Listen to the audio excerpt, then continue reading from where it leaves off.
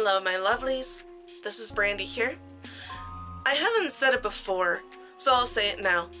I love to play Japanese role-playing games, and my favorite one is Final Fantasy VII in every form imaginable. The thing is, nobody knows who the first or perfect Sephiroth clone was. My theory is Cloud was the first Sephiroth clone, but is he the perfect Sephiroth clone? The short answer is no. The complicated answer is he could have been.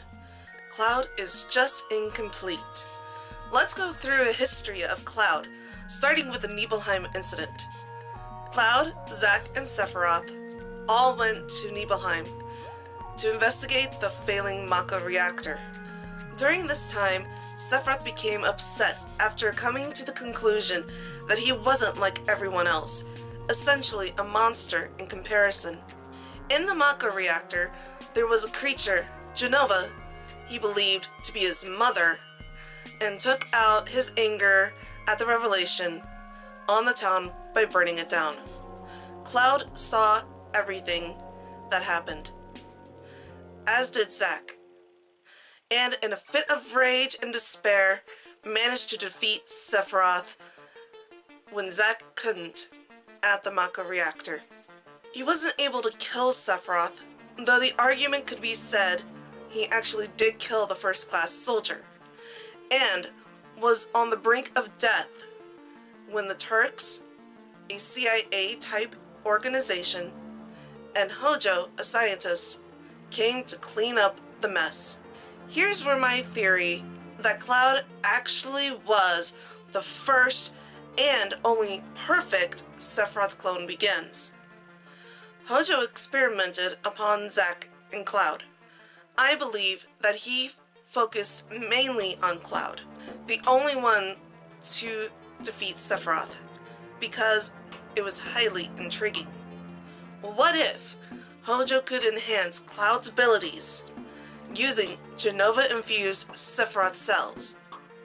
The scientists already had Sephiroth's DNA, since he had overseen Sephiroth's military career. Using this DNA, he began his experiments.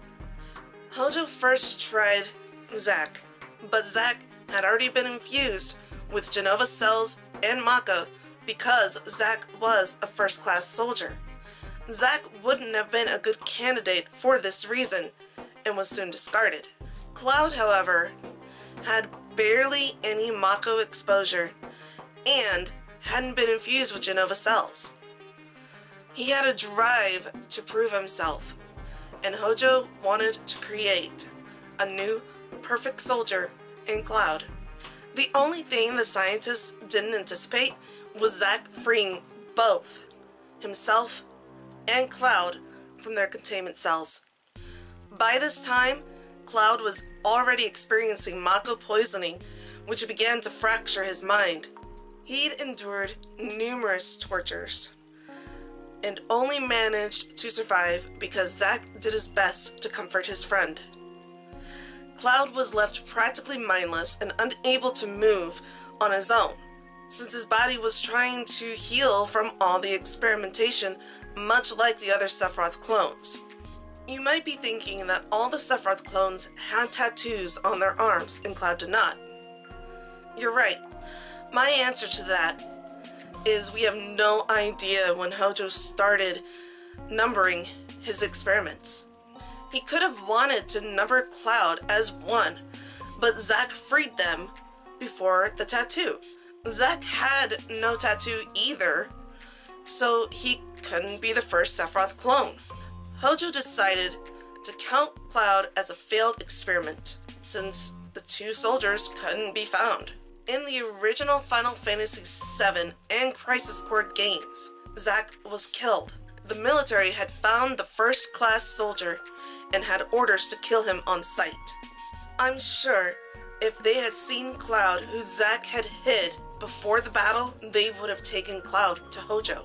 Upon his death, Zack told Cloud to live for them both, wanting Cloud to put everything that had happened to them behind him and to just live life. Cloud not only took this to heart, but his fractured mind took on Zack's personality in the hope of honoring his friend and to cope with all the trauma.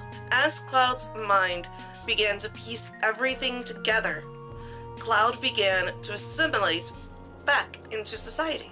He was found by his friend Tifa, nursed back to physical health, and started to build the life Zack wanted to live. 5 years had passed since the Nibelheim incident, and this section of time gave Hojo and Sephiroth a chance to further their individual personal agendas. Hojo learned to brand his experiments, and Sephiroth, well, he learned that he could control his cells in others.